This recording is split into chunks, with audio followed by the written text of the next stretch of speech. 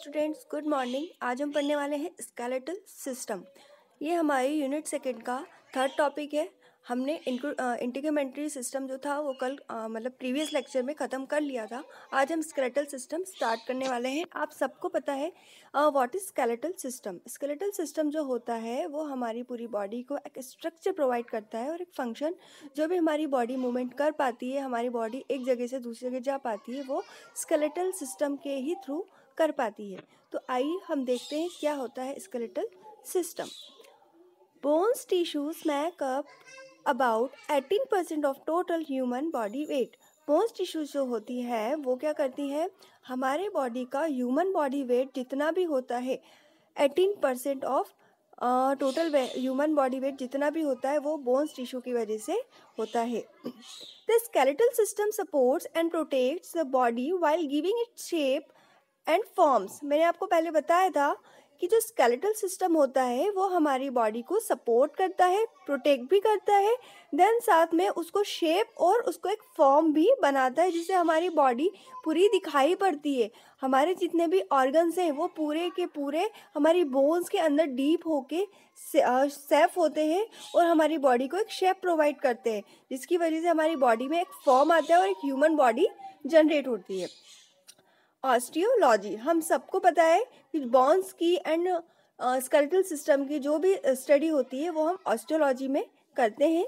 It is the branch of science that deals with the study of the skeletal system, there structure and functions.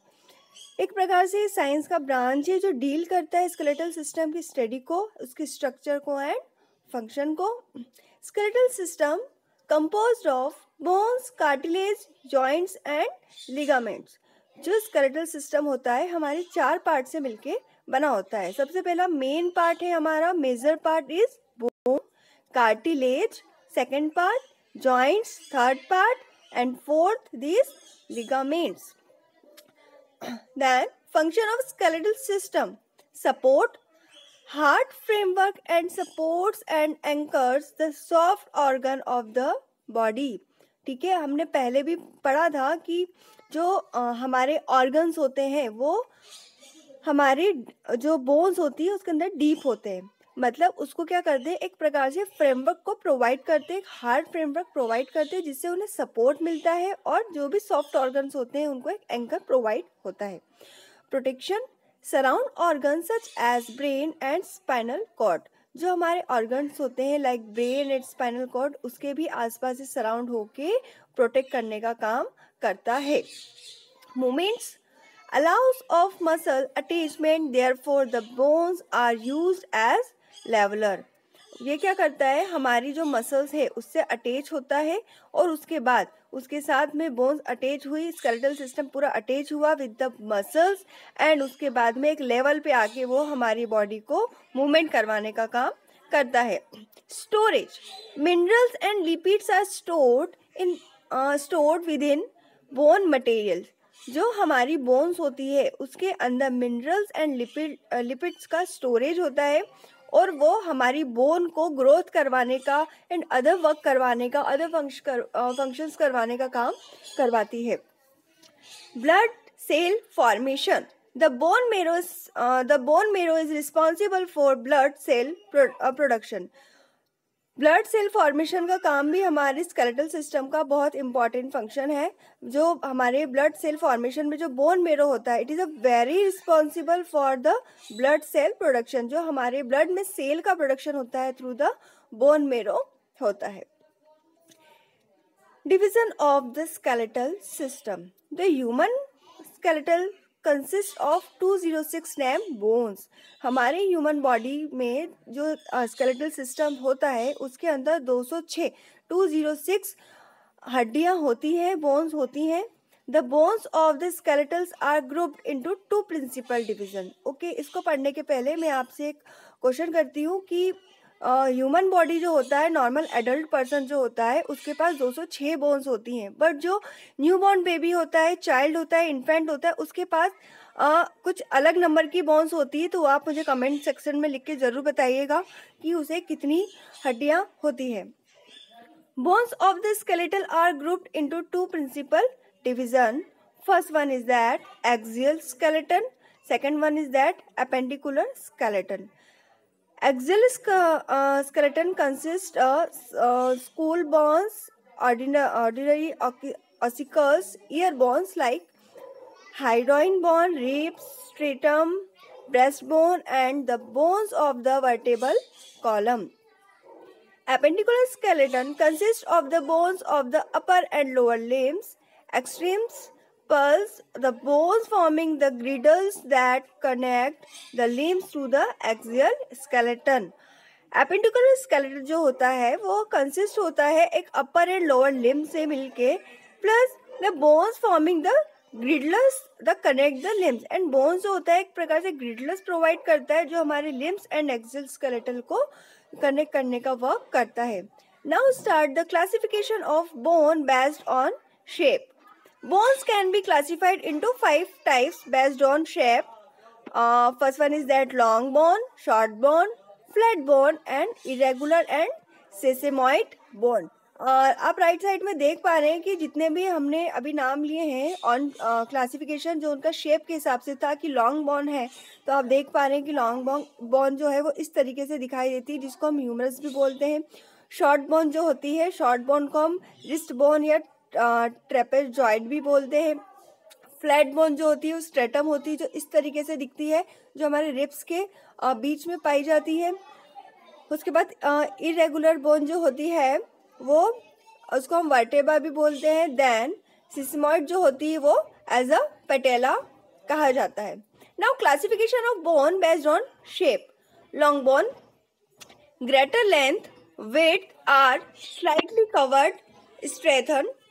Long bones जो होती है, अभी हमने जितनी भी बोन्स पढ़ी अब हम उसका क्या देख रहे हैं फंक्शन कि लॉन्ग बोन का क्या फंक्शन है.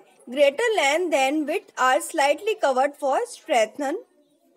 जो हमारी ग्रेटर लेंथ ऑफ बोन है वो हमारे जो भी स्लाइटली कवर्ड करती है और उसकी चौड़ाई को बनाती है. मतलब हमारी जो ह्यूमन बॉडी की जितनी भी चौड़ाई डिपेंड होगी, हमारी ह्यूमन बॉडी में जो स्केलेटल सिस्टम है उसका चौड़ाई पूरा का पूरा किस पे डिपेंड होगा, हमारी लॉन्ग बोन के ऊपर. Femur, टिबिला, fibula, humerus, ulna, radius and phalanges, ये जितनी भी बोन्स हैं this is the long bone. In bones के बारे में हम नेक्स्ट जब भी लेक्चर होगा उसमें हम बात करेंगे. अभी आप केवल नाम सुन लें. Short bone, cube shaped are nearly equal in length and width. Short bones क्या होती है, as a cube like shape होता है और बिल्कुल जो उसका लेंथ और विड्थ होता है मतलब उसकी जो लंबाई होती है और चौड़ाई होती है वो बिल्कुल इक्वल होती है. Carpal and tarsal, carpal and tarsal type की जो बोन होती है वो शॉर्ट बोन में आती है, इसके बारे में भी हम आगे पढ़ेंगे. Then flat bones, thin and composed of two nearly parallel plate of compact bones tissue enclosing a layer of spongy bone tissue. Thin and composed of two nearly parallel plates of compact bone tissue. Thin and composed of two nearly parallel plate जो है वो bone tissue and enclosed a layer and spongy bone tissue. इनमें bone tissues जो होते हैं वो एक प्रकार से स्पंजी लेयर में इनक्लोज होते हैं जिसके अंदर हम देख रहे हैं corneal bone, स्ट्रांटम, ribs and scalps. Irregular bones, complex shapes and cannot be grouped into any of the previous categories. Complex shapes and cannot be grouped into any of the previous categories. irregular bones जो होती है इसमें किसी भी प्रकार से previous या फिर कुछ स्पेशल कैटेगरी नहीं देखी जाती. Vertebra, हिप्स bone, some facial bone and कैलेनियस जो होती है वो इरेगुलर बोन में देखी जाती है. Sesamoid bone protects tendons from excessive wear and tear, patella, foot and hand. Now then start the axial section. हमने 2 parts देखे थे, axial skeletal and appendicular skeleton. जो हमने जब डिवीजन किया था स्केलेटल सिस्टम का तब हमने देखा था एक्सियल स्केलेटन. सबसे पहले हम इस एक्सियल स्केलेटन की बात करेंगे, उसके बाद हम नेक्स्ट की देखेंगे. तो axial skeletal consist of school vertebral column जिसको हम स्पाइनल कॉलम भी बोलते हैं, thoracic cage and sternum। Axial skeletal में हम सबसे पहले स्कूल की बात करेंगे।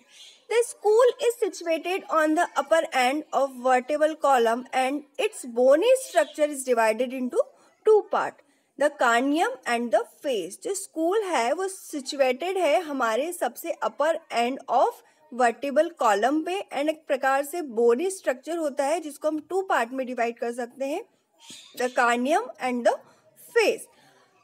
स्कूल जो है हम इसको आगे नेक्स्ट लेक्चर में कंटिन्यू करेंगे। एक्सियल स्केलेटल को भी हम नेक्स्ट जो भी हमारा लेक्चर होगा उसमें हम इसको डिस्कस करेंगे, पूरा डीपली पढ़ेंगे। आज हमने देखा, हम फिर से रिवाइज कर लेते हैं, हमने स्केलेटल सिस्टम क्या होता है उसका इंट्रोडक्शन देखा, ऑस्टियोलॉजी को पढ़ा एंड स्केलेटल सिस्टम के कंपोजिशन देखे एंड फंक्शंस देखे एंड उसका डिविजन देखा।